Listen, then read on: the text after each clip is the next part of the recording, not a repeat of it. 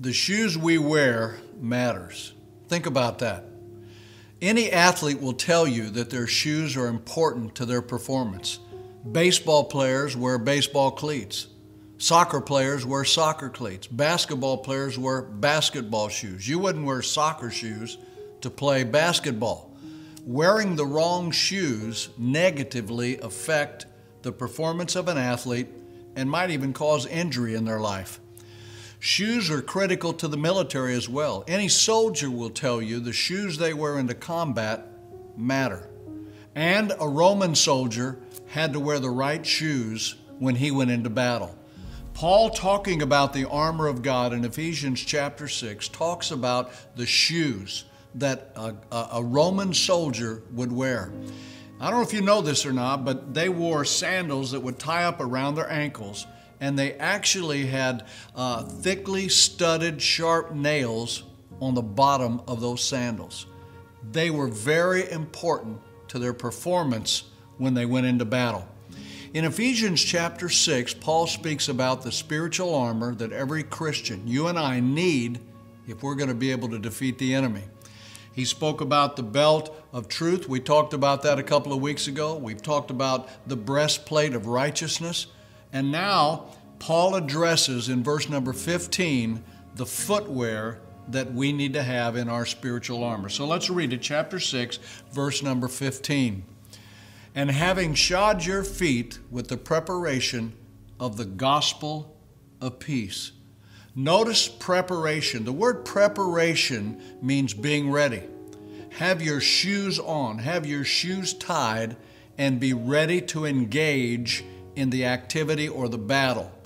I don't know about you, but I put my shoes on before I leave the house every morning. I don't carry my shoes out to the car and drive to the office and then put my shoes on at 10 o'clock in the morning. And I don't think you do either. We put our shoes on before we leave the house, and we are ready for the activities that we will face that day. We must always be ready for an attack or an assault by the enemy. Yes, we have an enemy. His name is Satan. And too many times you and I are caught off guard because of a lack of spiritual preparation. A lack of spiritual preparation. So Paul talks about the preparation, then he talks about the purpose. These special shoes that a Roman soldier would wear provided mobility and stability. Mobility and stability. Mobility enabling them to move forward, and stability enabling them to stand when they had to fight against their enemy. In fact, this was the point that Paul emphasized over and over in Ephesians. We read in chapter 6, verse number 11, where Paul said, "Put on the full armor of God so that you will be able to stand firm against the schemes of the devil." And then in chapter 6, verse number 13, Paul said, "Therefore take up the full armor of God so that you will be able to resist in the evil day, and having done everything, to stand firm." My friend, it's about you and I having the right shoes, the right armor, so that we can stand firm and fight against the enemy. Too many Christians lack stability in their life. And too many times we are so easily pushed around when we are under attack. I see Christians today, and they allow the culture to push them around. They allow people's opinions to push them around. They allow politics to make them unsure and unstable in what they really believe. We can't be like that. We have to have the belt of truth and the breastplate of righteousness, and we have to have the right shoes on so that we can stand firm in what we believe, and we can resist the enemy when he comes at us. Now, the shoes that Paul talks about here are the shoes of peace. The shoes of peace. So we can stand firm, but we stand firm in the gospel of peace. Like the other pieces of armor, the gospel of peace comes down to a relationship with Jesus Christ. In fact, I would say Jesus is our peace. And I think I can back that up with Scripture. In Ephesians chapter 2, in the 13th verse, Paul said, "But now in Christ Jesus, you who were formerly afar off have been brought near by the blood of Christ. For he himself is our peace, who made both groups into one and broke down the barriers of the dividing wall." Paul is talking there about the difference and the division between the Jews and the Gentiles. And he said, since Jesus shed his blood, we come into a relationship with him, and he is our peace. Peace is a person, and we have to have a relationship with him. And when you think about peace, there's really two aspects or two sides of peace. And the first one is positional peace. Positional peace. Again, the Apostle Paul talks about that in Romans 5:1. Therefore, having been justified by faith, we have peace with God through our Lord Jesus Christ.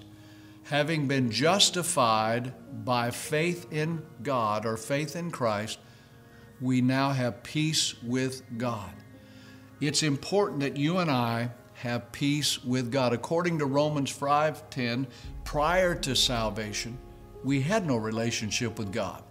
I don't know about you, but I remember when I didn't have a relationship with God. And the Scripture identifies at that time we were enemies. Think about that, enemies of God.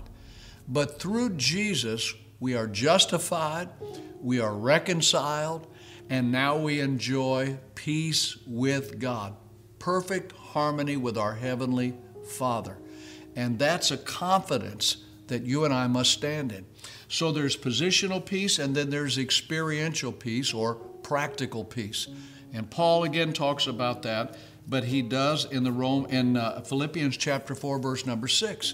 Be anxious for nothing, but in everything by prayer and supplication with thanksgiving, let your requests be made known to God. Here it is, and the peace of God, which surpasses all comprehension, will guard your hearts and your minds in Christ Jesus. So once I have peace with God, then I can experience the peace of God. Once we're at peace with God, we enjoy the peace of God. And the peace of God doesn't mean there's no conflict in our life. Paul's talking about spiritual battles. He's talking about warfare. So the peace of God doesn't mean we'll never have problems, or we'll never be tempted, or we'll never be under attack, or we'll never be criticized. No, it's having a confidence and a comfort and an assurance in our heart that everything's going to be all right when it looks like everything's falling apart. So my friend, it's important that every day you and I put on the armor of God, that we have to have the belt of God's truth, the truth of the Word. We have to have the breastplate of righteousness, the righteousness of Jesus. And we have to have our shoes on, the shoes of the gospel of the peace of God. So I think it's important every day that you maybe get out of bed and just make a confession. Heavenly Father, I believe your word declares that I have peace through Jesus Christ. And I thank you for the peace that I have with God and the peace of God that rules my heart in every season of my life. So today I'm going to walk in your peace. Today I'm going to enjoy your peace. And today I'm going to do everything I can to make peace with others. That's a good confession. We ought to confess it every day. In the meantime, I hope to see you on Sunday, 9:15, 11:15, right here in the big house. I will see you soon.